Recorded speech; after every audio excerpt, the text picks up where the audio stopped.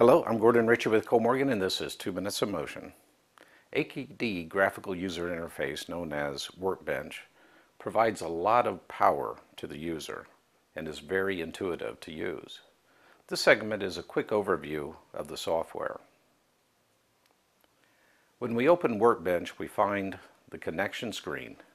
Since we are connecting and communicating over Ethernet, it is possible to see and connect to more than one drive. If you are looking for one drive, you can click on it, then click Blink. The front of the drive will begin to flash 88.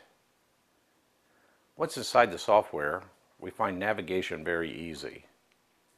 The tree down the left-hand side of the toolbar and across the top provides us with a lot of good visual indicators. Clicking on Settings, we expand the tree out. Clicking on the axis name, we find and check the serial number, hardware version, firmware version, and accumulative hours. If the firmware needs to be updated, we can change it here.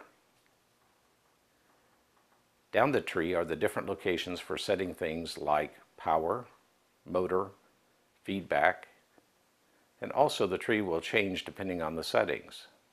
Notice that switching from torque to velocity adds the velocity loop screen, and changing from position adds the position loop screen as well.